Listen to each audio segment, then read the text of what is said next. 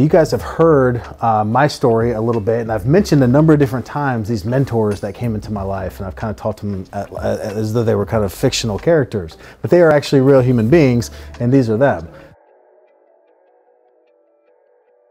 From a confidence standpoint, from a standpoint of knowing that you could even go out there and can I do this? You know, so where does that come from? A lot of it came from some mentors that came into my life. Yeah. Now my business partners.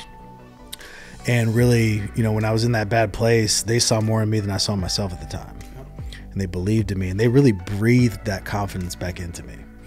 Because not only, you know, the confidence of having a business failure, or the confidence of the marriage failure, I mean, my confidence was at an all-time low. Yeah. And they gave me an opportunity, you know, to come work with them.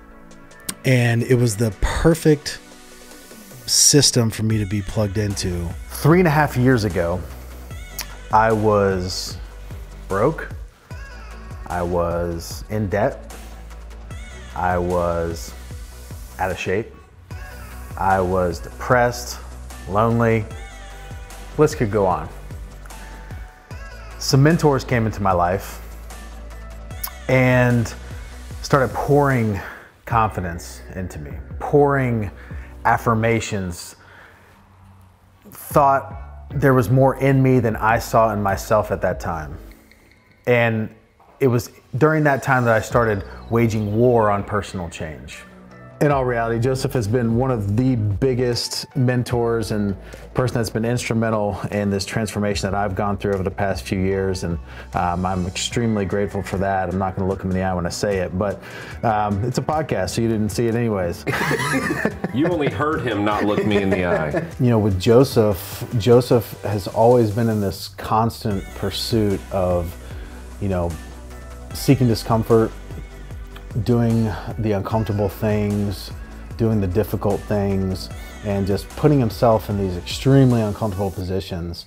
But a lot of that, you know, you get to a place in your life where things get comfortable. And I saw him in those situations become very uncomfortable with how comfortable it was getting. And that, you know, provoked the same thing in me, because it's in that discomfort that we ultimately, you know, find our growth and find our next level. And so, you know, he has been a shining example of that.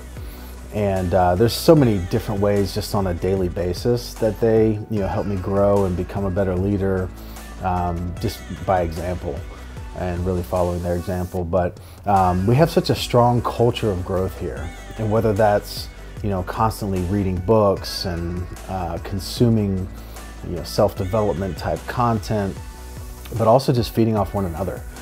We're running at a pretty fast pace, and I think it's this competitive nature of us trying to keep up with one another and trying to one-up each other has been really, really awesome. And so for me, it was a very lucky, and I think that luck does play a role. Like, I don't know how these guys came into my life, just very, very randomly. But they gave me an opportunity, but it was what I did with that opportunity.